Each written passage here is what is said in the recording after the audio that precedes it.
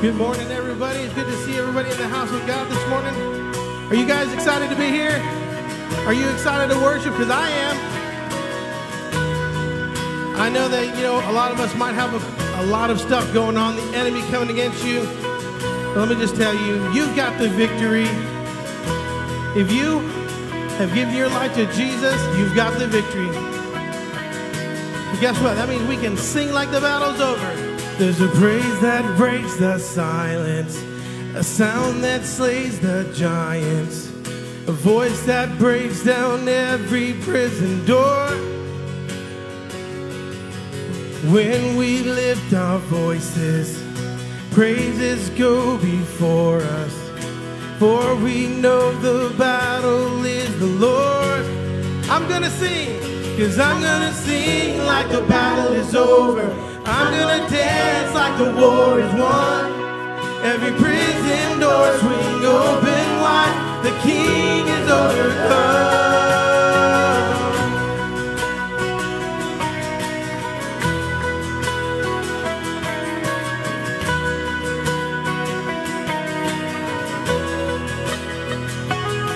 I remember every victory, how He wrote my story. Moment that I crossed from death to life. So if the battle rages, I'm safe here in your presence, for I know He's never lost a fight. I'm gonna sing, 'cause I'm gonna sing like the battle is over, 'cause I'm gonna dance like the war is won. Every prison door swing open wide. The King is overcome. 'Cause I'm gonna sing like the battle is over, and I'm gonna dance like the war is won. Every prison door swing open wide. The King is overcome.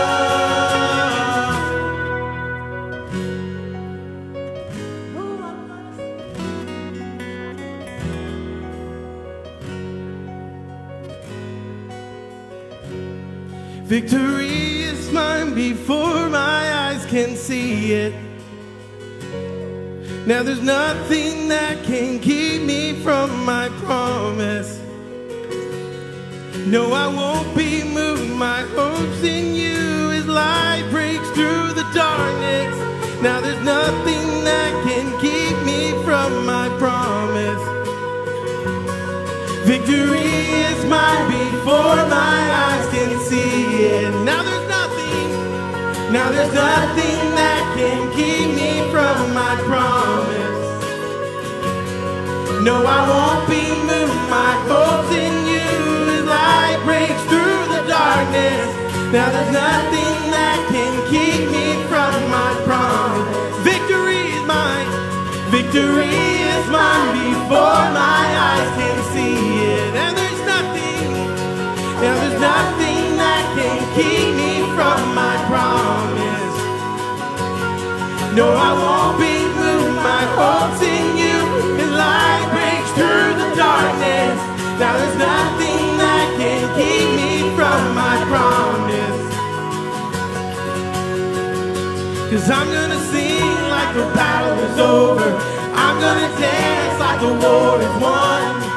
Every prison door swing open wide. The King is overcome. I'm gonna sing like the battle is over. I'm gonna dance like the war is won. Every prison door swing open wide. The King is overcome.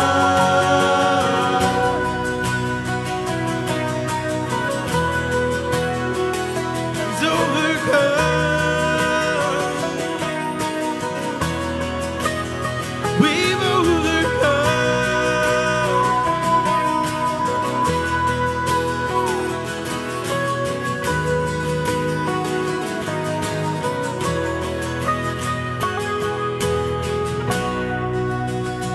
We've overcome through Him.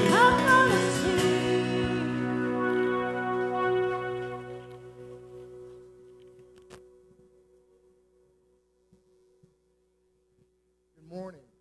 Praise God. We just want to welcome you this morning to the Manchester Church of God. It is so good to be here and so good to see each of you.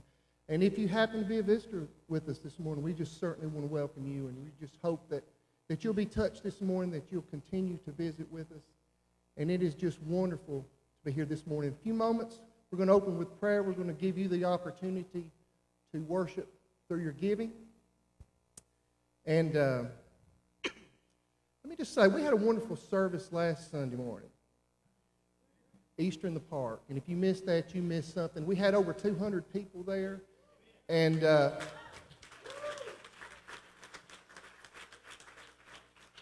we just had a wonderful time. And I know we had some visitors there. And if they're not here this morning, hopefully we planted the seed, right? And that they will join with us. But we just want to thank you and thank him for last Sunday morning. It was just a wonderful time. Before we open with prayer, I do want to make a couple of comments, a few announcements here. The ladies will be meeting after the morning service. So if that's you want to meet with the ladies group, they'll meet over here. It won't take long, just a few moments. So after service this morning. Also, we want to remind you that if you need to sign up for camp, youth camp, you need to sign up or you need to sign somebody else up, there's no better time to take care of that than today. So if you meet with Terry and Sherry after church this morning, start to do that. I know the deadline is coming up soon, so if you would, just take care of that this morning. As wonderful as last Sunday was, this is a brand new day. This is a new day, a day in which we want to worship afresh and anew. So that's what we're here for this morning. And your beautiful congregation, if nobody else has told you this morning, you look good. Husbands, remember those things. So you look good, and I know that you're a beautiful sight in God's eyes this morning. So if you have a need, just raise your hand this morning. You have a need that you know only God can handle.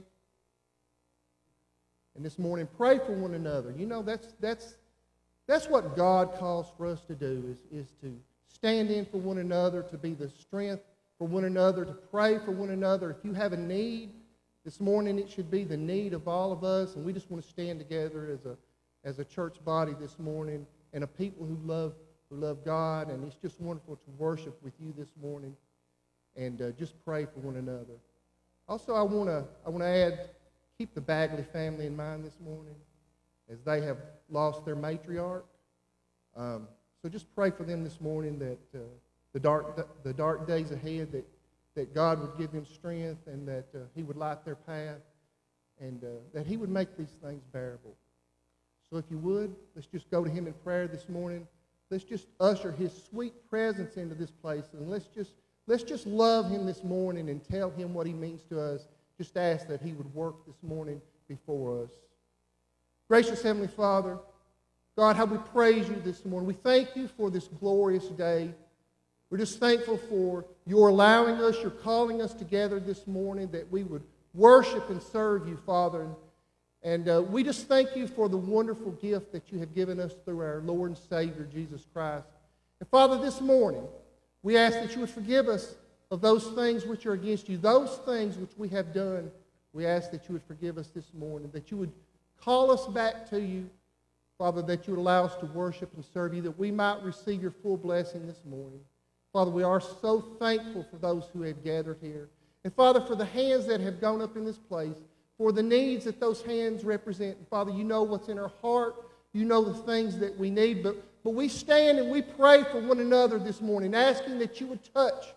God, that you would be merciful, that you would grant healing. Father, that you would break the chains that bind. God, that you would restore relationships this morning, that you would bless the finances of your people. God, we know that you have the answer for whatever our issue is, and we stand on faith this morning, and we believe, Father, that you will touch and that you will do for us that which we cannot do for ourselves. Father, this morning, we ask that you would speak to us through your word. God, that you would just call us. Father, that you would just give us a longing in our heart to know more of who you are, that we would just dedicate ourselves to you. Father, that we would have a desire to be filled by your Spirit. and that we would be accepting of the way that you want to work in us and the uses that you have for us. We just want to be available to you, and we just want to be deserving of your love and of that power and of that touch this morning. Father, we're so grateful for your blessings in this life, for the material things that we need that you bless us with, the jobs. Father, this morning it is an honor to worship you through our giving. Father, we give back to you that which is rightfully yours. We just ask that you would accept our tithes, our offering. Father, that you'll bless these things, that you will multiply them, use them to the glory of your kingdom, that you would cause this church, Father, to use these monies the way that you direct. That's what we want to be about, is your business. And we just ask that you would lead us in all things that we do. Father, speak to us this morning. God, cause us to do the things that make us truly deserving of your love and this mercy that we talk about. The gifts that you have for us. Call us this morning. Father, we ask these things in the mighty name of Jesus Christ our Lord. Amen and amen.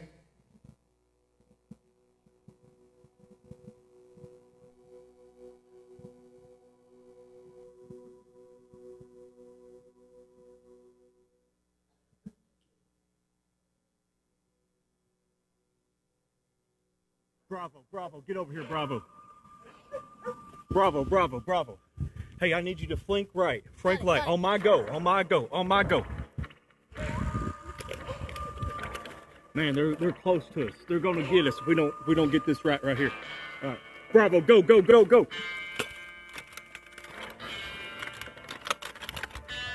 No, Bravo! No! Oh! No!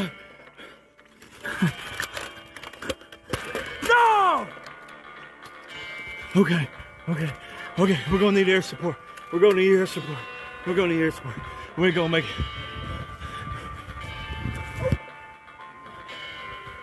Alpha 1 the command. Alpha 1 the command. I need air support. I need air support. Echo 1, 2, 3, Delta 4, 5, 6. Do you copy? Alpha 1 the command. Do you copy? Do you copy? Do you copy? What? Ah! I guess I'm on my own. I don't know what's gonna happen. No!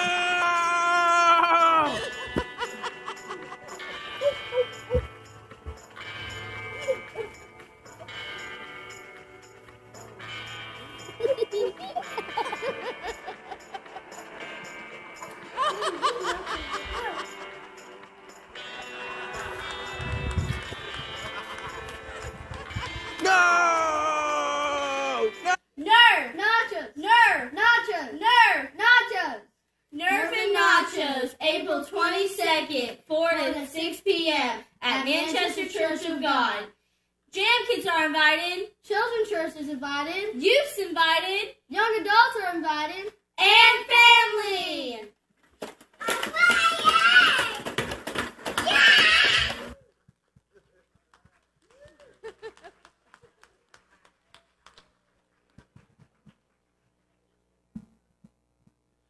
And the actress of the year goes to Madeline. Oh, my goodness. You couldn't really hear it, but she actually walks up behind me and she goes, "I'm your commander now." Oh, man, that laugh at the end was not playing. That was just her.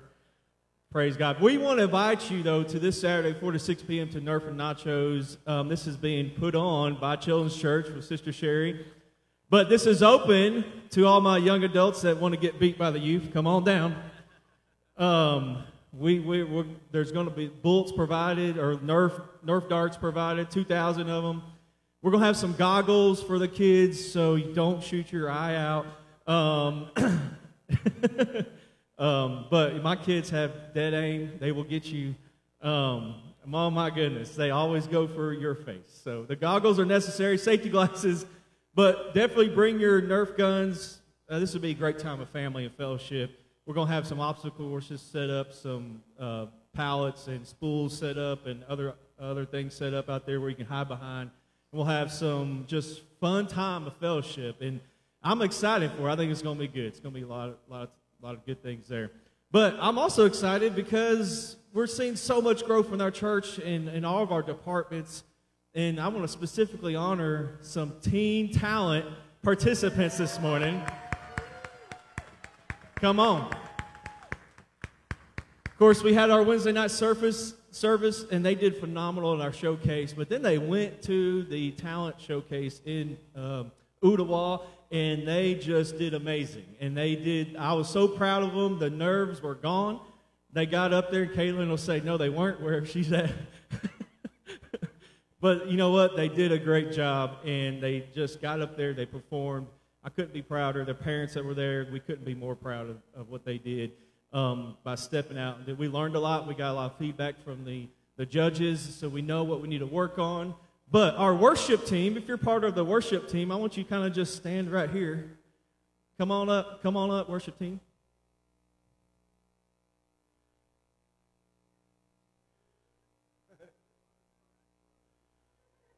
They liked us so well, they broke our trophy. They were like, man, Manchester, come in here. No. But these young men, they got third place in the state of Tennessee for worship team. Amen. Amen. First place for bow string instrument was Caitlin Skipper.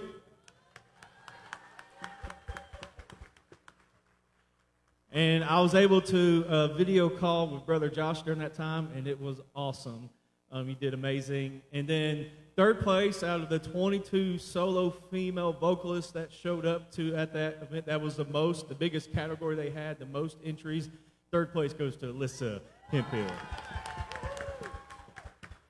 So all these students have the opportunity to go to the International Teen Talent Showcase later this summer, so we're excited about that. Continue to pray for this team. And we just want to honor the Lord today for what he's doing. And you guys can stay up here and worship or be seated.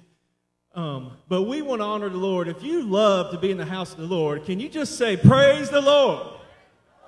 Praise the Lord, because he wants to minister to your heart. He wants to speak a word into you. But he wants us to humbly come before him. And so we're going to get right back into worship. I feel like I'm supposed to lead us in prayer real quick for the blessing God's given us. I was thinking earlier, may his face shine upon us. May his favor be for us. May he surround us in the front, the back. He's with us always. He's so good to us. Dear Heavenly Father, Lord God, we thank you, Lord, for your blessing. God, we thank you, Lord, for your power and your might that you bestow upon us, Lord God, for your favor. And Lord, we ask that you just move in a mighty way. Heavenly Father, we invite you into this time of worship. Lord, we invite your spirit, Lord, to be poured out on us, Lord God. Lord, if there is sickness and pain, if there are those, Lord God, that are here today that just need a touch from you, Lord Jesus, Lord, I pray, Lord, that they meet you at the well. Oh, that they meet you at the well, Lord, and offer them, Lord God, the only drink that can fill their cup. Only drink, Lord God, that can satisfy their soul. And that's you, Lord Jesus. Oh, minister to us, Lord Jesus. Move in a mighty way. In the name of the Lord we pray. Amen.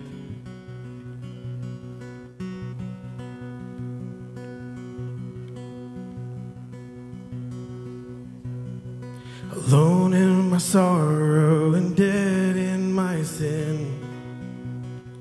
Lost without hope, with no place to begin. Your love made a way to let mercy come in. When death was arrested and my life began.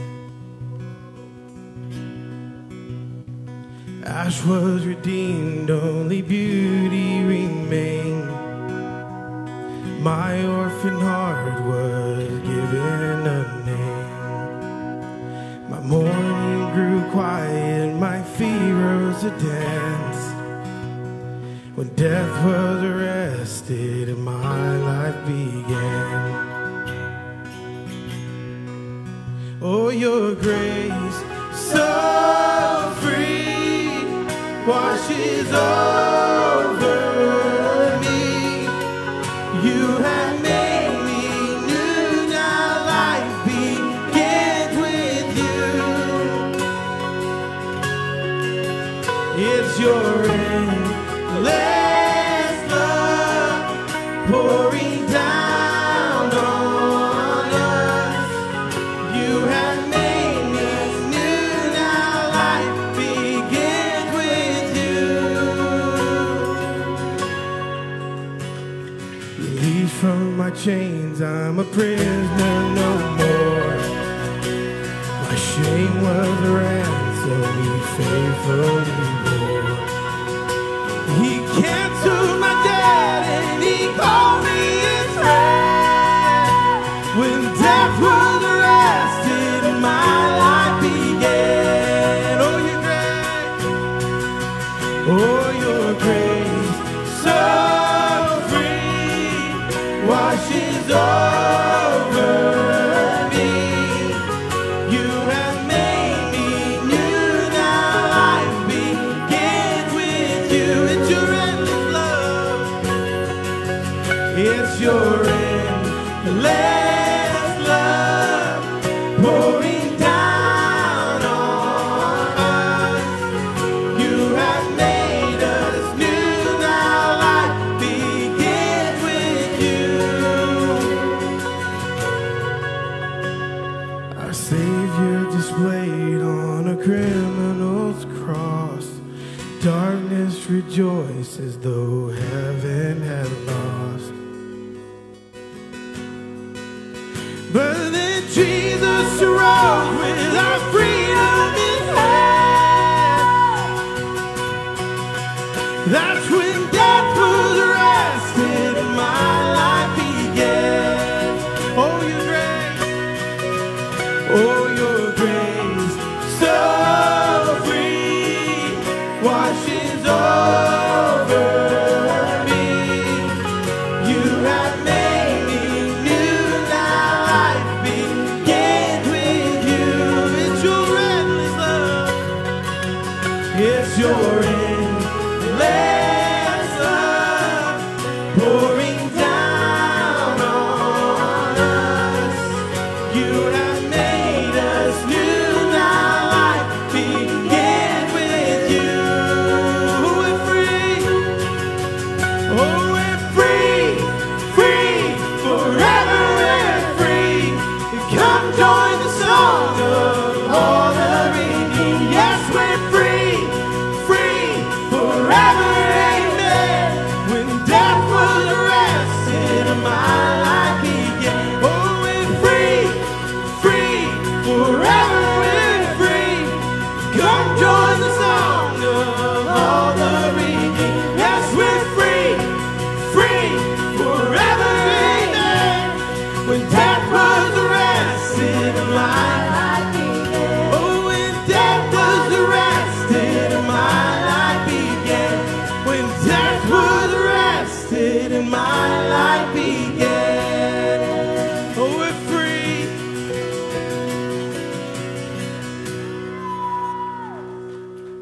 I don't know if you think about that. I want you to think about this. Listen, we've been talking about identity in my young adult class because I think there's an identity crisis in the world today. People don't know who they are. But let me tell you as a believer, you're not who your past says you are. Your identity is not in who you used to be. Your identity is not even this. Your identity is in Christ Jesus, because the Bible tells us that he took all of us, all of whatever we had, and put it on himself.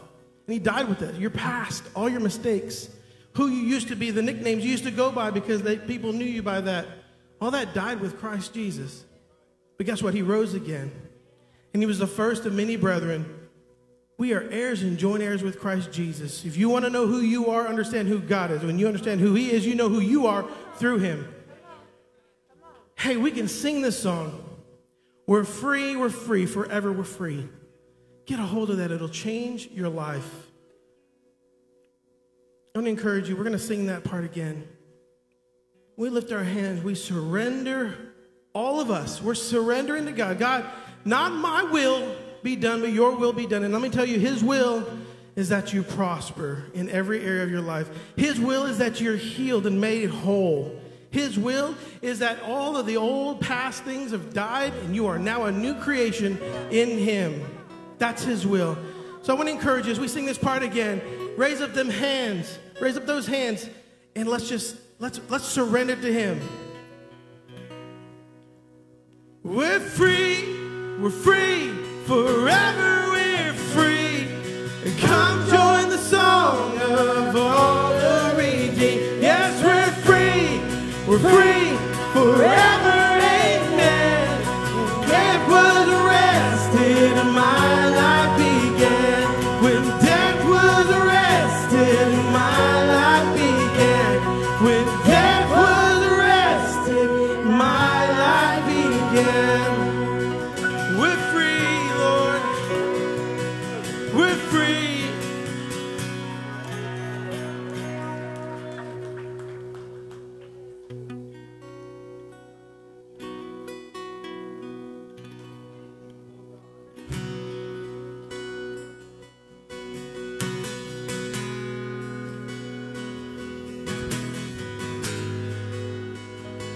God, my prayer this morning is through all the busyness, all the hustle and bustle of life, Lord, that we don't lose that fire for you, that wildfire.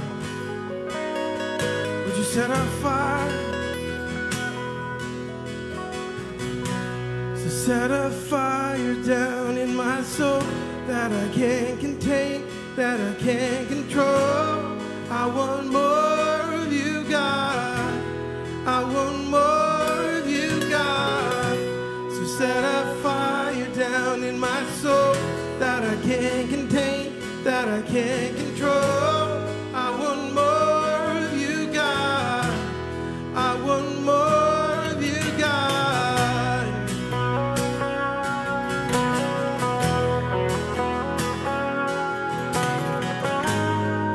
There's no place I'd rather be than here in your presence.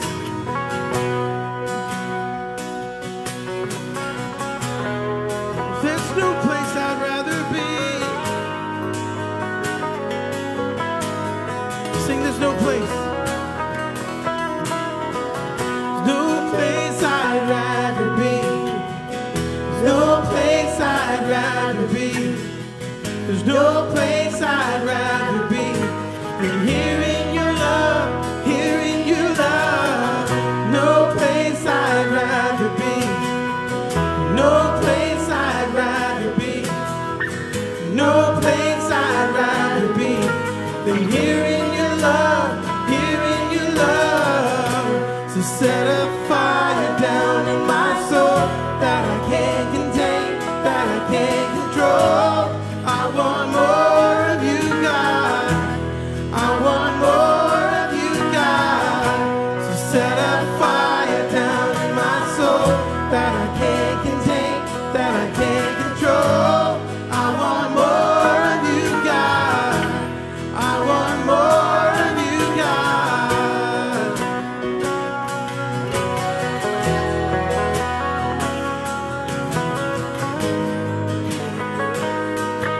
There's no place, there's no place I'd rather be.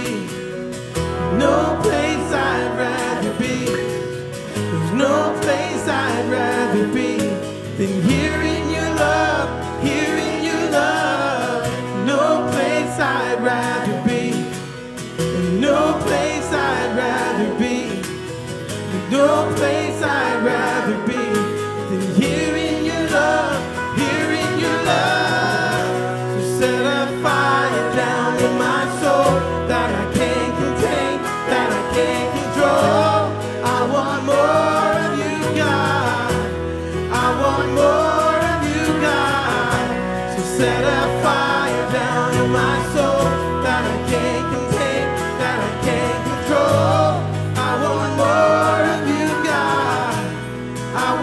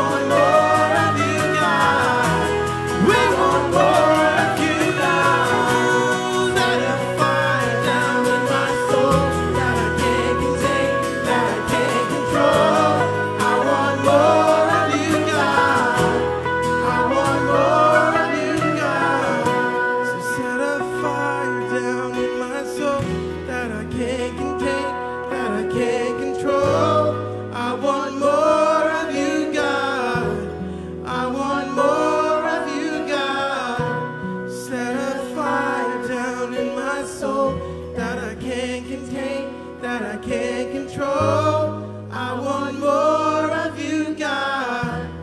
I want more of you, God.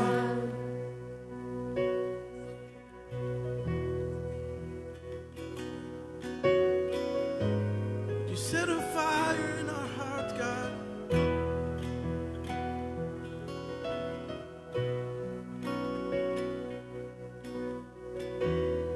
First love.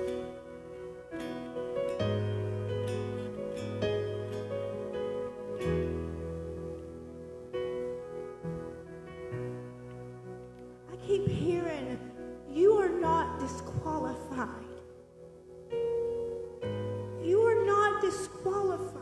The enemy has been lying to you and telling you that your sin was too deep, that you have done too much, that you have gone too far, that none of this belongs to you.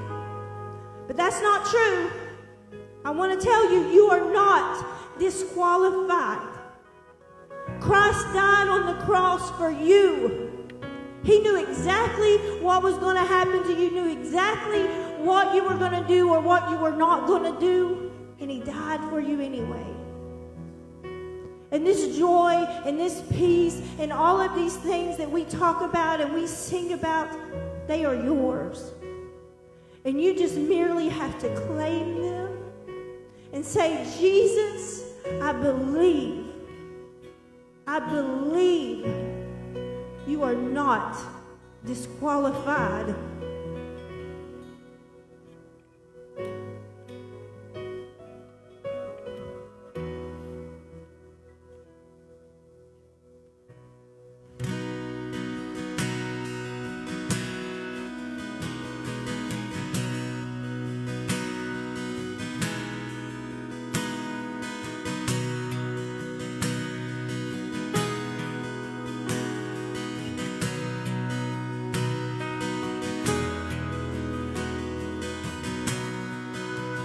Are you hurting and broken within?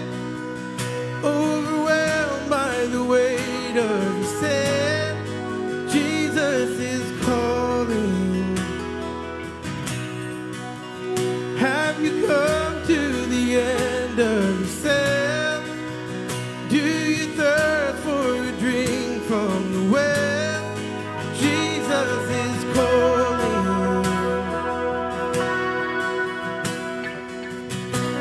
Oh, come to the altar. The Father's arms are open wide. Forgiveness was bought with the precious blood of Jesus Christ.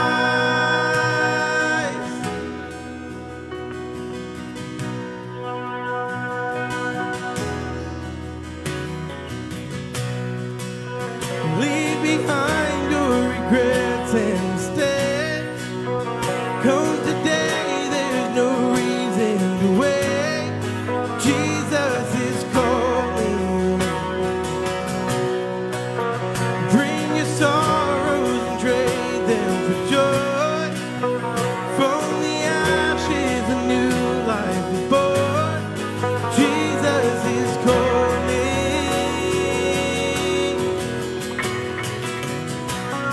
Oh, come to the altar. The Father's arms are open wide. Forgiveness was bought with the precious blood of Jesus Christ. Oh, come to the altar. The Father's arms are open wide. Forgiveness was bought with the precious blood of Jesus Christ.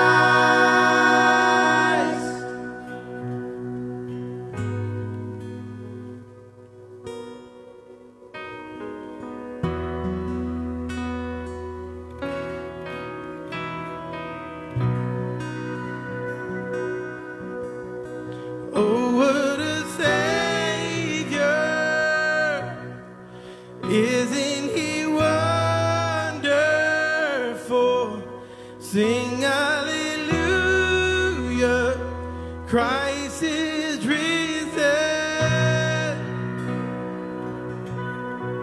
Bow down before him, for he is Lord of all. Sing hallelujah, Christ is risen. Come on, church. Oh, what a Savior. Isn't he wonderful? Sing hallelujah, Christ is risen. Bow down before him, bow down before him, for he is Lord of all. Sing hallelujah, Christ is risen. Oh, what a Savior. Oh, what a Savior. Isn't he wonderful? Sing hallelujah, Christ is risen. Bow down before him, for he is Lord of all. Sing hallelujah, Christ is risen.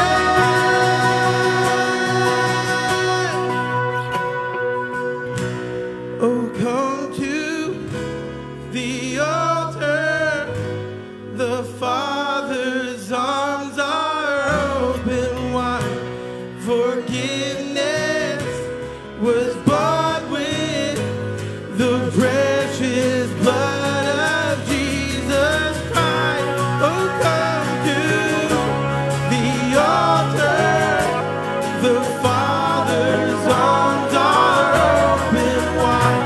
Forgiveness was bought with the precious blood of Jesus Christ. Forgiveness was bought with the precious blood of Jesus Christ.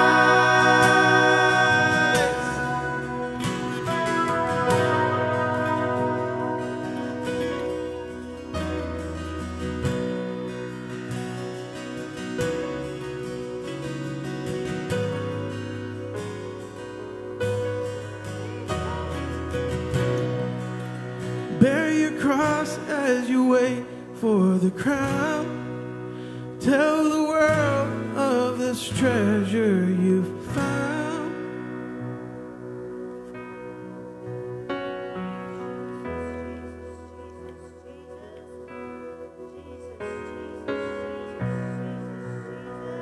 Give it all to you, God.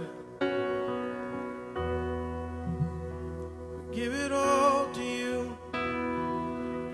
Lift your hands to him this morning and give it all to him. He alone is worthy.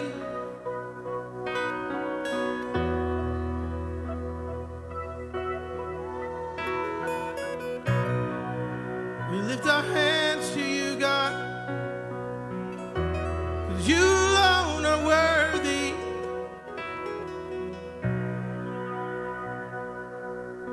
King of kings, Lord of lords, and oh, what a Savior. Isn't he wonderful? Sing hallelujah, Christ is risen. Bow down before him, for he is Lord of all. Sing hallelujah, Christ is risen.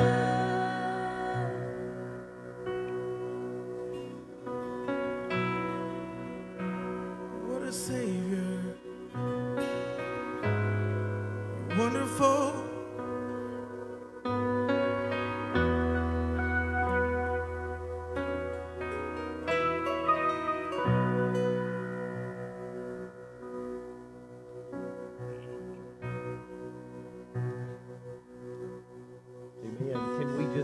Can we take a few moments this morning and just lift our hands and just worship Him and just glorify His name?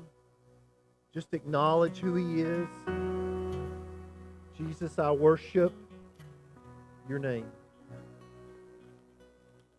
I worship your name. I worship your name. Oh, you're worthy. You are worthy. You are worthy. We worship your name. We worship your name. We worship your name. We worship your name. We worship your name. We worship your name. We worship your name. Today, Father, I declare that I need you. Today, I acknowledge that I can't do this without you. Oh, but when I do it with you, Father, you bless me. You help me. You walk with me. Oh, in the name of Jesus. We worship your name. We worship your name. We worship your name. Oh, Father, we worship you. Hallelujah. Hallelujah. Hallelujah. Amen. You may be seated this morning. I want to just say thank you to our worship team. Our children are going to children's church now. They stayed in for the Nerfs and Nachos video. They wanted to see Madeline eat nacho chips.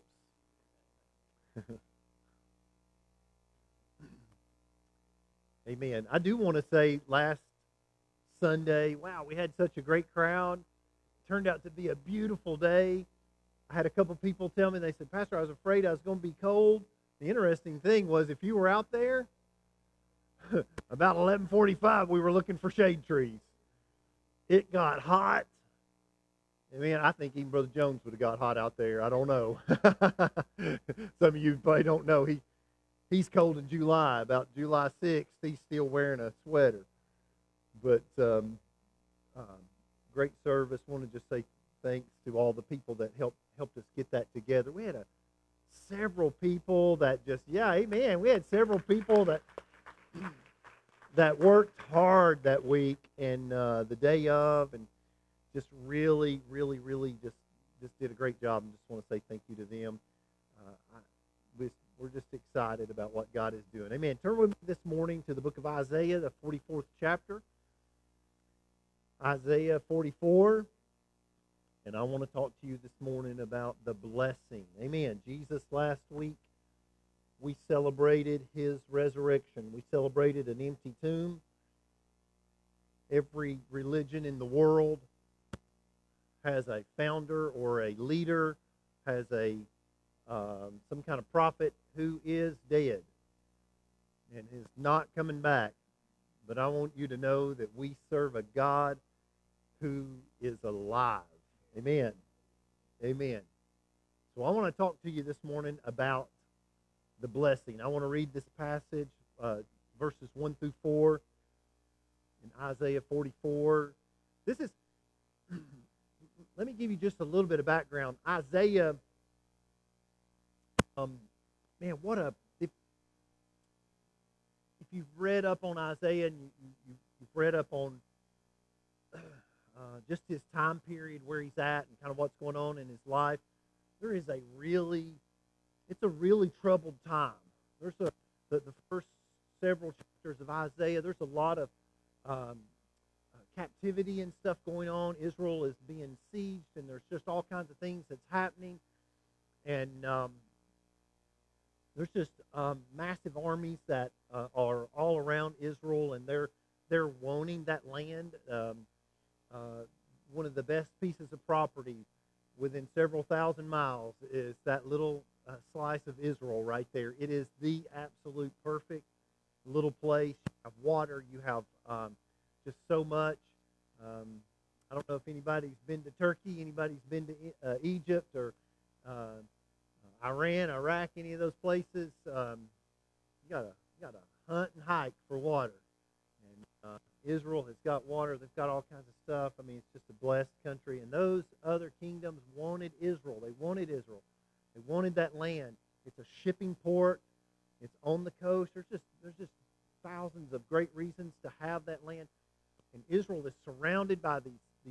huge countries that have these massive armies that are just, 10, 15 times their size. And Israel is struggling. There's just this constant thing where they struggle to live right. And God is blessing them. God's taking care of them. And in Isaiah 44, he gives them some direction, and he talks to them. Several chapters before this, it talks about the brokenness of Israel. But in chapter 44, he talks about how he wants to bless them. And I want to talk to you this morning about Isaiah 44 because we, hopefully everyone in here, you have received Christ. Christ is in your life, and he is doing something in your life. He's working in your life. And when he came out of the grave, when he was nailed to that cross, he did that. He covered your sins. He took care of your fight, your struggle. He paid for that. And so Isaiah 44 is talking about that blessing, the blessing that God wants to put on Israel, but also the blessing that's coming when Jesus is resurrected. So Isaiah 44 verse 1 says this, "Yet hear me now." So he's saying, listen to me. Anybody ever had your mother to call you middle name?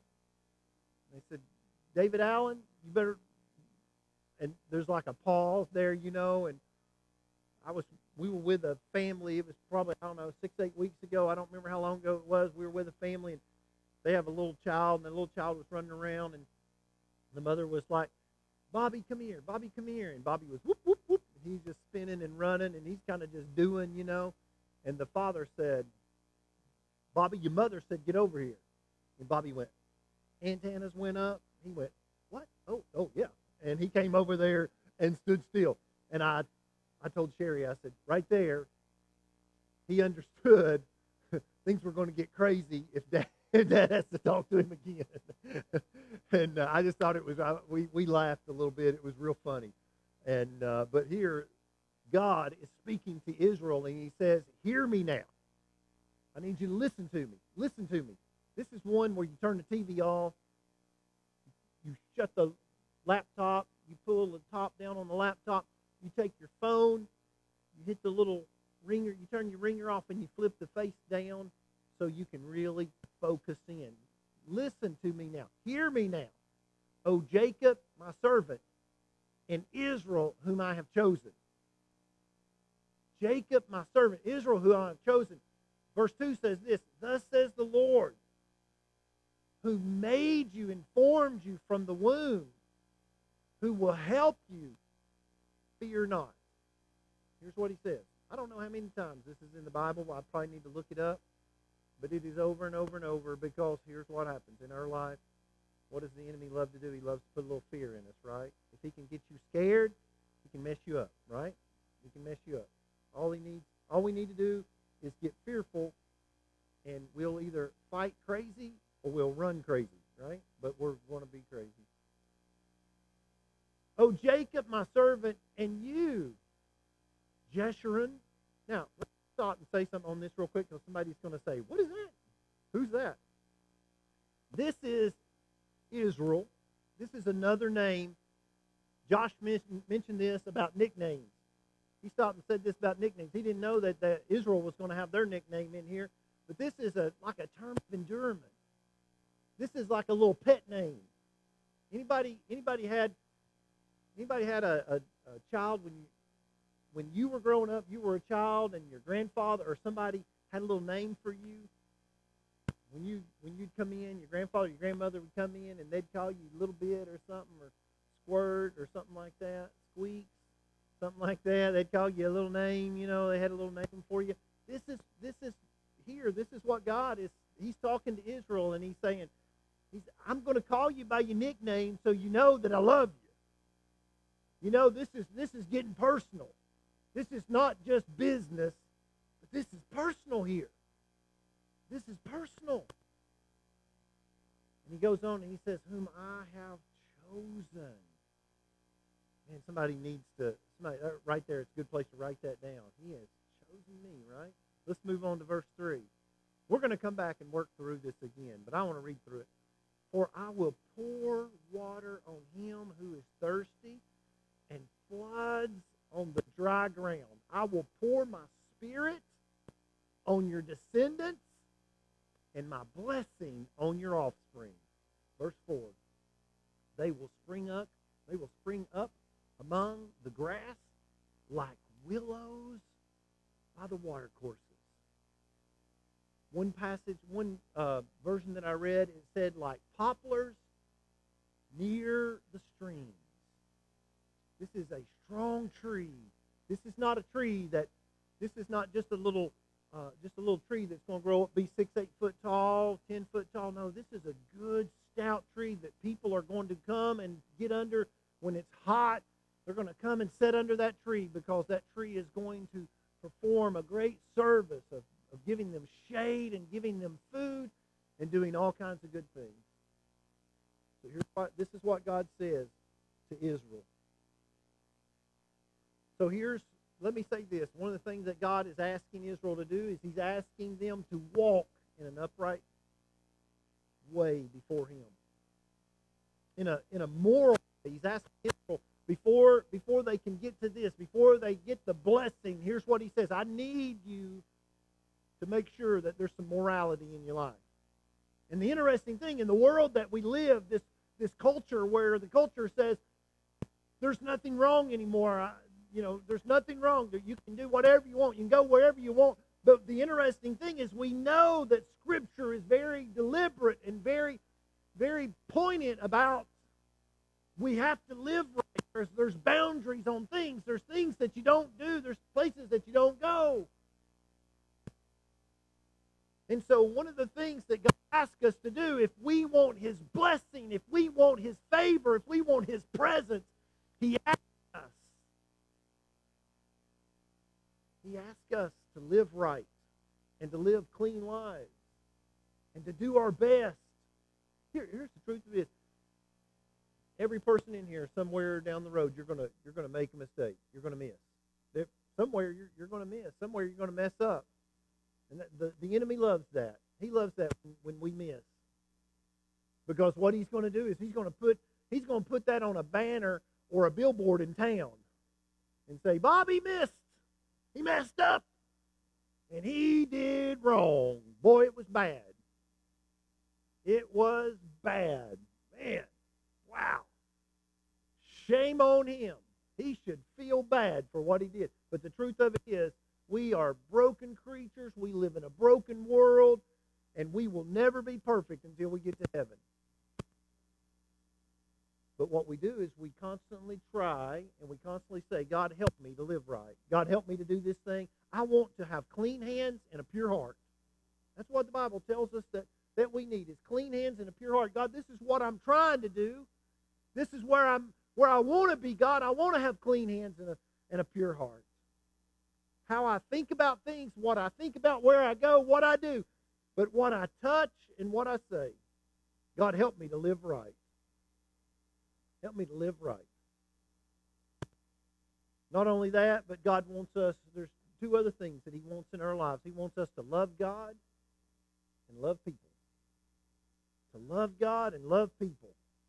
And here's the thing about this. Sometimes it's not always easy to love God. There are moments in time.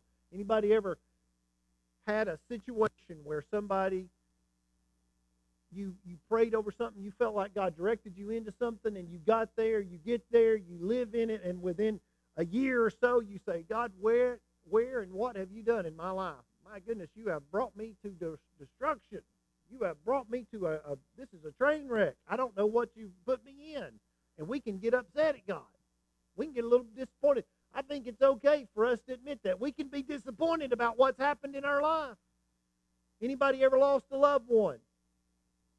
Anybody ever had a grandmother that was 65 and she was the best thing since sliced bread and you loved her and everything and she got cancer and died?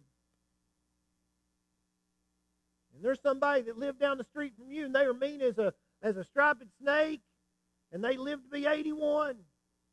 And they cheated and stole and spit on people their whole life. And you said, my goodness, God, take him. Don't take my grandmother. And sometimes there can be some conflict there. And those things can be difficult to understand. But here's what we do is we love God. We love God and we love people. Because sometimes it's real easy to love people, isn't it? got that little grandbaby? And you're like, oh. And he comes over there and he goes, Papa, you been good. Here I come. And he's like, and Jan's like, that's your boy right there. He's like, oh yeah, oh yeah. And you love him. Man, I tell you what, when I was 5, 6 years old, we'd go down the road and I'd say, Dad, can we stop at McDonald's and get a milkshake? My dad'd be like, no way. Going to the house. You can drink water when you get home. We got bread and water at the house. There's a pan of cornbread that's been there for 3 or 4 days. You can eat that, you know. Man, my brother, when he had kids, they'd drive down the highway, and one of them would say, Papa, can we have a milkshake? Slide that car in there. How many, which one you want? You want the big one? You know, and I said, oh, time out. What happened? Man, we lived on bread and water, split wood for entertainment. Grandkids come along, and I mean, it's just, what do you want? What do you want? Loving people. Sometimes loving people are easy. Sometimes loving people can be difficult, but here's what we know that we're supposed to do. We're supposed to love people. There's some things that aren't always easy. But when we do these things, when we walk right before God, when we love God, when we love people, here's what happens. We get to verse 2. We get those things set up. We get those things kind of worked out. We get to verse 2. Verse 2 says this. The Lord who made you and formed you from the womb. So he describes and he tells who he is. He signs off on this word. I am the God who formed you. I was the one who knitted you in your mother's womb. I made you. I want you to know who's speaking to you. It's almost like you're in a dark room and somebody's talking in that room and you can't see their face. You can hear their voice. It's a little distant and it's almost like you're saying, now who is that that's talking to me? And when it's clarified, when you find out who's talking to you, it makes a difference who's talking to you. And God right here says, I want you to understand, Isaiah's bringing the word, but the word's coming from me. This is not just Isaiah talking. Isaiah has plenty of things to say. The man can speak. The guy can go out and talk. The guy can probably talk about politics or whatever. But right now, he's saying what I said to him. And this is what I'm saying to you. The first thing that he says is he says, listen, this is what God is saying to you. Your Creator. He said, I want you to fear not. I want you to fear not. Don't fear. Remove fear from your life. You have to remove it from your life. Because here's what the enemy loves. The enemy loves a little fear. Because fear leads to quitting. If the enemy can get you to get scared, this is a thing that's been studied for hundreds of years. It's called fight or flight. When you get in an awkward situation, you're going to do one of two things. You're going to start fighting or you're going to run. You're going to fight or you're going to run. There's a couple of dogs came in my yard probably about 6-8 months ago, maybe a little farther back than that. It might have been a year ago. A couple of dogs came in my yard. And my 2 dogs were out in the yard. And the interesting thing was, one of my dogs ran out and started chewing on one of those dogs. My other dog, I thought, where did Millie go? I looked around, and she had run back to the house, and she was standing on the porch looking around the corner going, oh, they're not coming up here, are they? And I said, look at that. I got one dog that's out here trying to fight and protect the home, and I got one dog that's trying to figure out an exit strategy. This is what the enemy wants us to do. The enemy wants us to either get crazy fighting and just get silly and just lose our cool and just start doing things and going crazy and just get out of control, or he wants us to do the other thing where we run and hide. So this is what God said. God said, here's what I need you to understand. I need you to put this in your purse. I need you to put this in your backpack. I need you to put it in your little belt. I need you to understand this. Do not fear. Because here's what's going to happen. The enemy's coming. And he's going to come, and you know what he's going to do is he's going to show up, and he doesn't show up and say, hey, let's have a cup of coffee. No, he's going to show up and say, I'm your friend, but guess what? World's ending. Man, we're in a political storm. This thing's only going to get worse. Gas is going to $7 a gallon. Green beans is going to go to $2 a can. Oh, man, you know what beef's going to be in 3 years? You know how high beef's going to be in 3 years? Oh, man, it's going to be so high. Chinese own all the pork. They bought all the pork. They own all the big farms out in the West. In the next 6 years, they're going to raise all the prices. They're going to run us out of business. Now, there's a little truth to it, I think. But here's what God's saying. Understand who holds this thing together. Understand who's got a hold. Understand who controls this entire thing. There's things that are going on that if we didn't have God, we should probably be fearful right now. But I want to tell you something. I want to just say this, just to grab a hold of this. Do not fear all the craziness that's going on. You can't let this stuff get in you. Do not fear. Because the enemy loves, this is one of his best tools. Anybody ever been fishing? Anybody ever fished artificial lures? When you're fishing, when I was a kid, I was about 12, 13 years old. We had some ponds behind our house, and me and a buddy of mine, Dwayne Campbell, we'd go fishing every day after school for about an hour. My mom would be coming home from work. She would say, you getting your homework done? And I'd be like, oh, yeah. And we were catching bass. And I had a little lure called, it was a broken Rapala. It was a little minnow, and that thing would kick across the water. And that was, when I wasn't catching anything, I'd have to tie that on. Because I knew there was a few that just couldn't lay off of it. This is what the devil does. He's got some tricks, and one thing that he's got is fear. He loves to pour that out. Here's what God said. Don't fear. Fear. You gotta get this out of your life. Truth of it is, it happens in our life.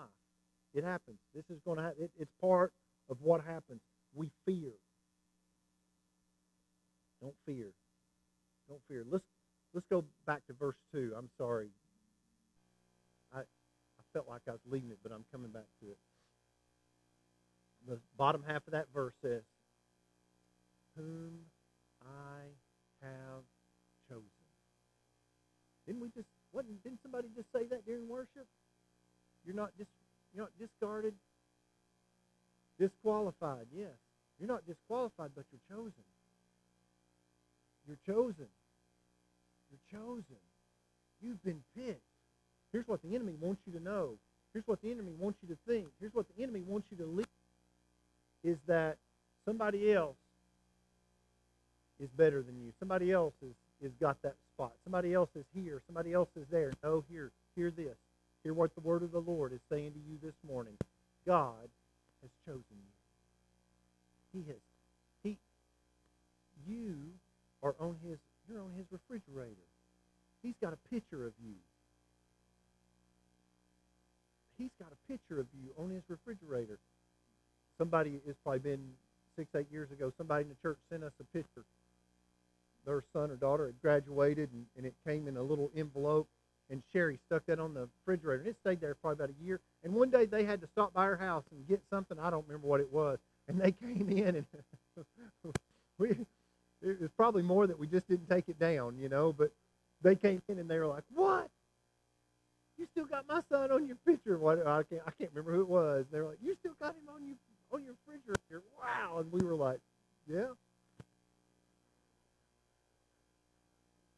And it was okay for me, but man, you talking about a mama coming in and seeing their baby on somebody's refrigerator. I want to tell you right now, God has got your picture hung up. And he's looking at your picture. I want you to know that he said, I have chosen you. I've chosen you. I've chosen you. I've picked you. I picked you. I remember being 9 years old, and in the little neighborhood that I lived, the 7, 8 houses that were around us, there was a group of boys that would get together, and my brother was 4 years older than me, and my brother and another boy, Mark, they would always be the one who picked the teams for football. We'd play touch football. We were picking teams, and I was like 9, and they were all like 12, 13, 14, 15, and at the very end, I would be standing there. I'd be the only one left. And one of them would say, okay, we'll take him. Now, here's the thing it is. They didn't choose me. I was the last one, and nobody wanted me. But it was, we want to get the game started, so just put him on a team. No, you know what God is saying to you this morning? You're not just default falling on a team. No. He said a long time ago, when you were in your mother's womb, he said, I've chosen you. I have chosen you. I have picked you. I have something special for you. I have a job for you. I have something special for you. The enemy wants, we have more depression in our society than we've ever had. We have more, we went through, what was it, 80 years ago, went through the Great Depression? And right now we're in the Great Depression. But the Great Depression right now is that people, we got a lot of people who are saying, I don't know where I belong. I don't know how to do this. I don't know if I can get up in the morning. No, you can get up in the morning because God has chosen you. God has chosen you. Wow, man. Wouldn't that be great if we just stopped right there? But I want to read verse 3 to you. I want to read verse 3. Verse 3 says this, for I will pour water on him who is thirsty. This is what God is saying to you. I will pour water on him. Here's what I want to talk to you. I want to say this real quick. Here's what happens in life is we get thirsty. The wind will blow in our life. It dries out the ground. And we get thirsty. Here's what the Bible says. It says, I will pour water on him who's thirsty. I'm going to pour some water on him who's thirsty. I'm going to pour some water. You think that he's just going to, you think he's going to do this right here? He's just going to, did it say, I will drip water on? Why are we good with a drip sometimes? Why is when the water starts dripping, we say, oh, that's enough, God. That's enough. That's enough, God. That's enough. I'm good. No, he said, this is what the word says. I'm going to pour it on you. I'm going to pour the water on you. I'm going to pour. He said, I'm going to pour that water on you. I'm going to pour it on that thirsty soul. That thirsty soul. That parched, dry ground. Because I know this, if you live much in this old world, this world will dry you out. You will get dry, and you will start to get hard, and you'll start to get brittle, and you will just start to fade away. But if we will just stop for a minute and say, Father, your word, in Isaiah 44, it tells me that you pour water on my thirsty, dry ground. And God, I believe in who you are. And I understand, God, that when you speak it, your word will not return void. And I'm going to trust you, oh God, that you're going to pour some water on me. But he doesn't stop there. He said, and floods on the dry ground. Floods on the... See, here's the difference between a little rain, and I don't have enough water in my bottle for the flood. I thought about getting Tim to bring a 5-gallon bucket, and we would just pour it out on the congregation. But here's what happens in a flood. A flood is more water than the ground can handle. It's more water than what the ground usually has a natural drain, and we have these little wet areas, little swamps. We call them swamps, little wetlands, and those wetlands will catch the water, and that water will catch in those wetlands, and that water will slowly let that water down into the water table, and it'll filter it out, and that keeps water down in the water table. And as we're pumping water out of the ground, and where do we get our water out of our faucet? Somewhere they're pumping it out of the ground, pumping it out of the lake. But those wetlands, they're slowly letting that water down. And the ground, well, has this little natural flow, and everything flows down, and it goes. But when it floods, what happens is the natural system that holds the water, it gets overrun. And it's too much water for the natural system. And so what God is saying to us here in the third verse is, not only am I going to pour water on thirsty people, but at times I'm going to pour more water than what you can contain. God, I thank you for what you're doing. I thank you for what you're doing. God, you have poured too much on me, but here's what we don't say, oh, God, just sprinkle me with that a little bit. No, we say, God, I'm ready for the flood. I'm ready, oh, God, for the flood. So as we read on, I'm almost finished. As we read on, he says this, and I will pour my Spirit on your descendants. I will pour my Spirit on your descendants. Isaiah, this is a direct reference to the day of Pentecost. Directly talking about Pentecost. But he's talking about the people of Israel. He's talking about the people of the world. He said, I'm going to pour my Spirit out on your descendants. I'm going to pour my Spirit. And when he talks about pouring, remember I just made a little illustration here. He didn't say I'm going to sprinkle the Spirit. I'm just going to, I think I felt a drop of the Spirit. Let's wait and see if we feel another drop. Maybe there'll be another drop. We were out playing, we were at baseball practice, what was it, probably about 2 weeks ago. And we were out there, maybe 3 weeks ago, we were out there at baseball practice, and they had said it was about 30% chance of rain. And I looked at the radar, and just probably 7-8 miles from us, there was a green spot on the radar moving right toward Manchester. And I said, oh boy, we may get wet out here. And we were just getting out there on the field, getting ready to start practice, and one of the coaches said, I just got hit in the head with a raindrop. I just felt that. It hit me right here. And a minute later, there was another little raindrop. But you know what happened? Within about 4 or 5 minutes, it was all over. All we got was about 10 drops of rain that we knew about. And there was just a couple of drops that just kind of touched us and just kind of hit us. That wasn't what he said in verse 3.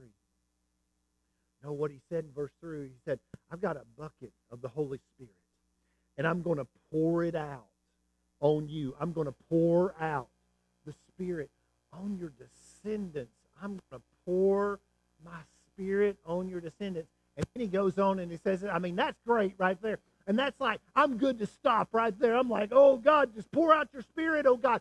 Pour out your Spirit, God. We need your Spirit, God. In these last days, we need your Spirit. We need you to pour out your Spirit. And I'm so thankful, God, that you're pouring out your Spirit. But then he goes on and he says this, and my blessing on your offspring, and my blessing, God's blessing on your offspring.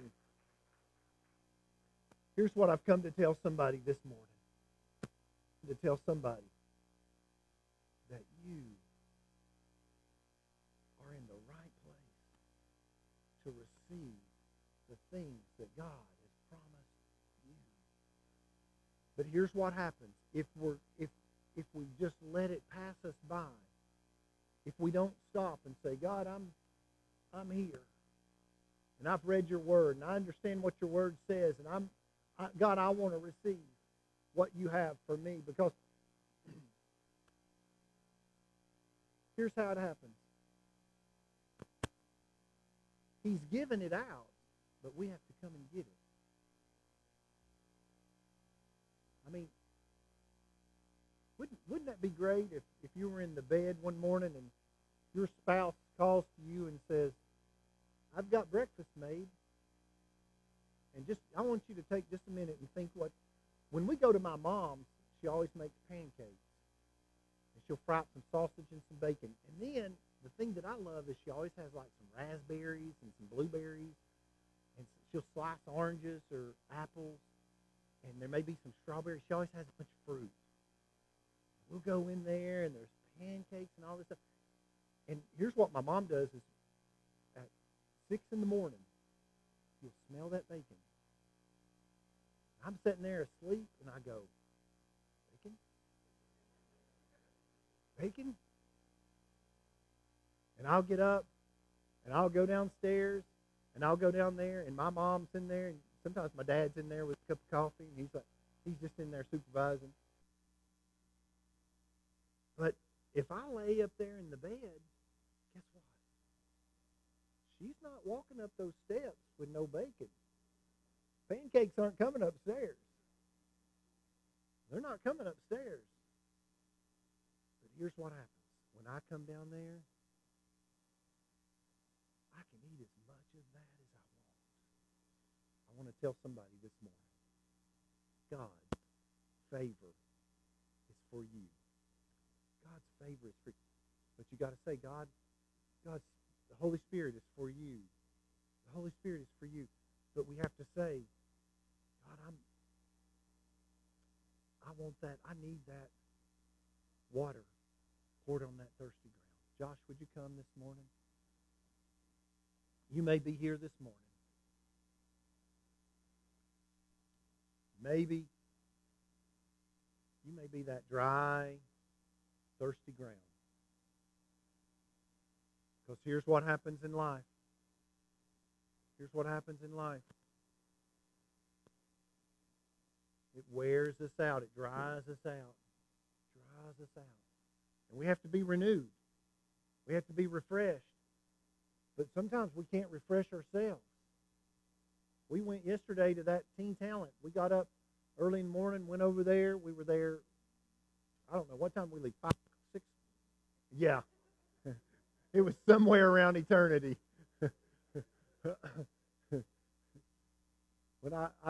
When the skippers went out on a stretcher, I was like, I think we're leaving. But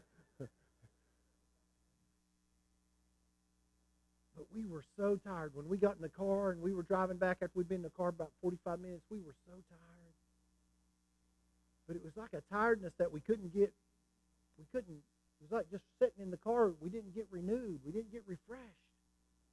And that's the way we can be in life is we just get worn down. Here's what I come to tell somebody this morning. He's got water for your dry ground. He's got water for your dry ground. Not only does he have water for your thirsty ground, but there's times when he'll send a flood. Well, there have been times when the Holy Spirit has just settled down on me, and it was more than I could handle. I understood the psalmist David when he wrote, and he said, my cup overflowed. He filled my cup, but he just kept pouring it. And you said, why would he, when you held out your cup, why would he just keep pouring it? Because he wants us to understand that he has got more than what you can handle, what you can hold. My cup only holds so much, but when God pours down in it, I'm reminded, oh God, remind me that you've got more than what my cup can handle, what it can hold. Oh God, I pray right now, pour your presence, pour your spirit over this dry, dusty ground. Oh God, one more time, revive us. One more time, renew us. Oh God, I thank you. I thank you for what you did on the cross. It reminds me that you've set this thing up. It reminds me that you've got it all in your hand. Amen. Would you stand with us this morning? As Josh sings this song, I want to ask you this morning, if you're dry, thirsty ground, or maybe you're not just dry, thirsty ground. Maybe there's just some kind of need that you have. Maybe you really grabbed a hold of that part that said the Holy Spirit said he was going to pour out his Spirit on your descendants. Oh, if that's you this morning, would you come? We're going to pour out some water on some dry ground this morning. Sing that for us, John.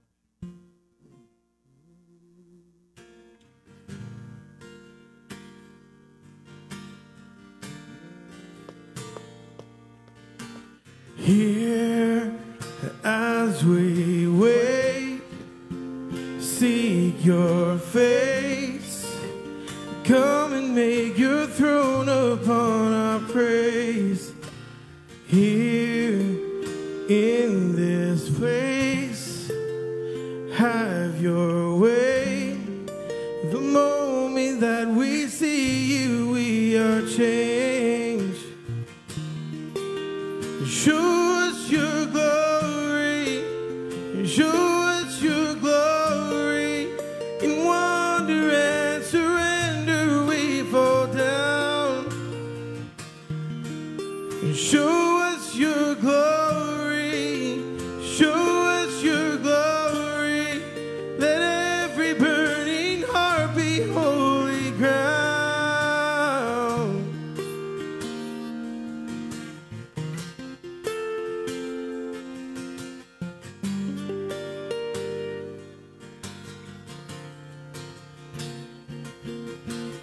Here, not by power, not by might, but only by the cross we come alive. Here, we're undone, overcome by heaven's love revealed before our eyes. Show us your glory. Show us your glory. In wonder and surrender we fall down. Show us your glory. Show us your glory. Let every burning heart be holy ground. Show us your glory. Show us your glory. In wonder and surrender we fall down. And show us your glory. And show us your glory. Let every burning heart be holy ground.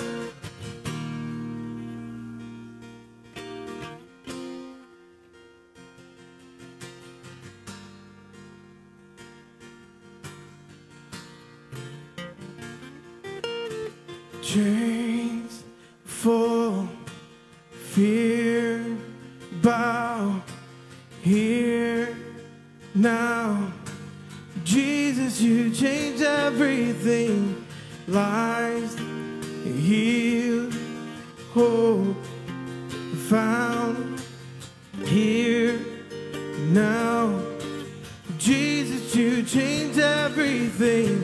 Chains fall, fear bow.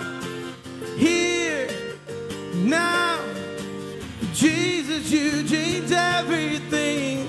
Lives healed, hope found.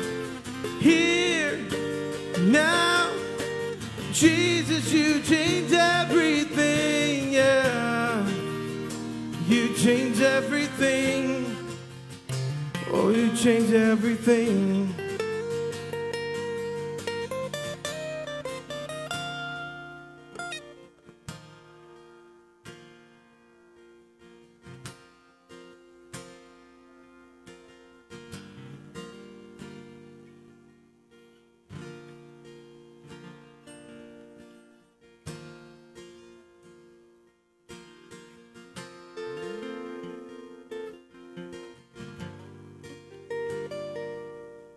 Will you just receive that word this morning? Will you receive that word this morning? That He said that He chose you. He chose you. He chose you. Would you receive that word? Because here's what happens. Sometimes things aren't right. Things are not lining up. There's things that are out of place. Something happened 20 years ago. Something happened 3 years ago. Something happened yesterday. Things are not lined up. In our mind, we sit and think, God, I hear your word. You chose me. but it doesn't look like it. Let me say this. Experience does not outweigh the Word of God. Experience does not outweigh the Word of God. The Word of God always holds more value than experience. What I see never holds more value than what the Word says. Disciples were in the boat. They said, Jesus, don't you care that we die? Because their experience was, we're drowning. This is it. We're 6 miles from shore. 7-foot waves out here. 6-foot waves. We can't. There's no way. When we get out of this boat, we get in the water, we're going to drown. We're going to struggle for 15 minutes, but then we're eventually going to just be exhausted and give up and go down. Jesus stands up and said, waves, sit down. Sit down. See, his word was greater than what we saw. I just want to tell you this morning, what you're seeing, if it doesn't match up with the word, hold on to the word. What you're seeing doesn't match up with the word, hold on to the word. And just say, God, what I'm seeing is not what you're saying. But what I'm going to do is I'm going to hold on to your word. And I'm just going to sit here and I'm just going to trust you and I'm going to believe you until your word is manifested. Until your word is what is in front of me. So if there's a mountain that needs to be moved in your life, let me say this. There's no mountain too big that God can't move it. Oh, and somebody's going to come this week and tell you how big the mountain is. Somebody's going to come this week and say, your situation is so bad. Oh boy, I'm glad I'm not in your shoes. Woo! You're in bad shape, man. Oh no. Oh no. I serve a God that when they're 6 miles from shore and they have 100% guarantee of dying, that he stands up in the boat and says, guess what? We're going to get rid of the waves. And he just says, he speaks, get this now, he speaks to the atmosphere. There is a low pressure that has moved into Israel, and that has got 60-mile-an-hour winds that's pushing those waves up, that is causing a massive disturbance in these men's lives. And Jesus right there, it wasn't that he just spoke to the waves, but he spoke in the entire atmosphere. That low pressure dissolved within a matter of seconds. Somebody over in Lebanon, about 40 miles away from the Sea of Galilee, somebody said, Martha, it looks like we're going to get rain. She walks out and looks out the window and says, you're crazy. There's nothing out there. So Jesus spoke and the storm went away.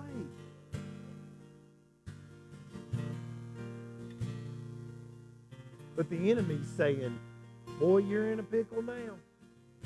You got it now. God, I trust you. I'm going to put my hope and my faith in you. I don't know how you're doing it.